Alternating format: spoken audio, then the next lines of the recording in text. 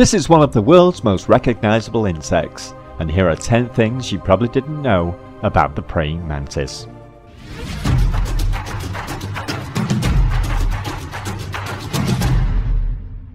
Number 10.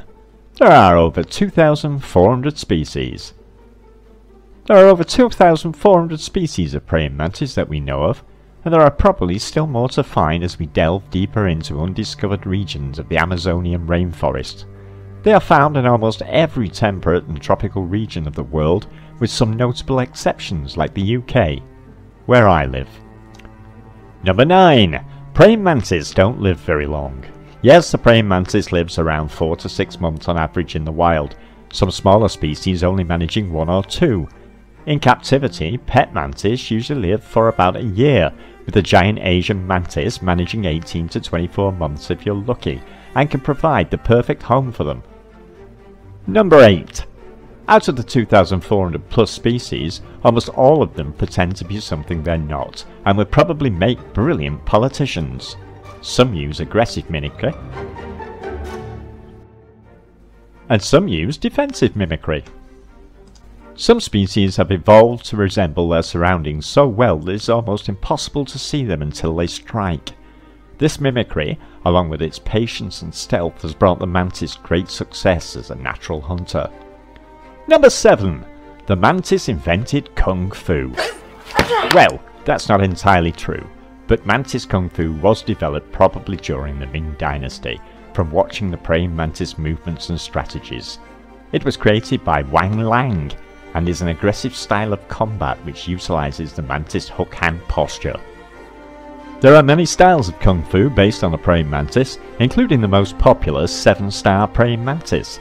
You may also find plum blossom mantis and 6 harmony mantis, plus many more variations. If you really want to dig deeper, then you may want to find the movies The Deadly Mantis, or The Dance with the Drunk Mantis. For easy watching though, I suggest watching Kung Fu Panda, which is also based on mantis Kung Fu. Number 6. Mantis are older than the T-Rex. A recent fossil discovery of an extremely well-preserved mantis dates the genus at around 110 million years. The fossil was found in northeastern Brazil and is considered the predecessor of the modern mantis. Finding an insect fossil is a very rare thing, as they are so fragile that the perfect conditions need to arise for it to happen, making this almost perfect fossil a very unexpected and welcome discovery, with the head, thorax, legs and wings all clearly visible. Feel free to smash that subscribe button and click the notification bell so you don't miss out on the next 10 things. Number 5. Mantis can see as well as humans. One of the first features we notice when we look at a mantis is its huge bulbous eyes. In those compound eyes there are over 10,000 ommatidia, with a small section of that having greater acuity than the rest, which detects the slightest movements. It basically has stereo HD vision. The tiny black spot on the eye that resembles a pupil is just a trick. More light is absorbed in the ommatidia that perceives the HD and reflected by the rest of the eye. This pseudo-pupil also helps to give the mantis a character in our minds. Number 4. They only have one ear. Praying mantis have a single tympanic membrane on the underside of their metathorax, and most species are only capable of hearing ultrasounds that are not audible to the human ear. It is thought that the reason for this is to be able to dodge bats when flying at night. On hearing the sound of a bat, a mantis can suddenly pull upwards like a fighter jet, and then sideways before committing to a vertical dive, increasing speed as it goes and hopefully avoiding being eaten. Mantis are the only living creature known to have a single ear. Number 3. Mantis can get really big. The world record for a praying mantis was a Chinese mantis measuring a colossal 7.08 inches or 18 centimeters, and it was found in China in 1929. This species was accidentally introduced to the USA via the shipping ports in Philadelphia and has since made a successful living there, spreading throughout the country. Most of the larger species of mantis commonly reach 5 inches or more and are a typical find throughout Asia. The giant African stick mantis has been recorded at a massive 6.7 inches. Number 2. Mantis make great pets.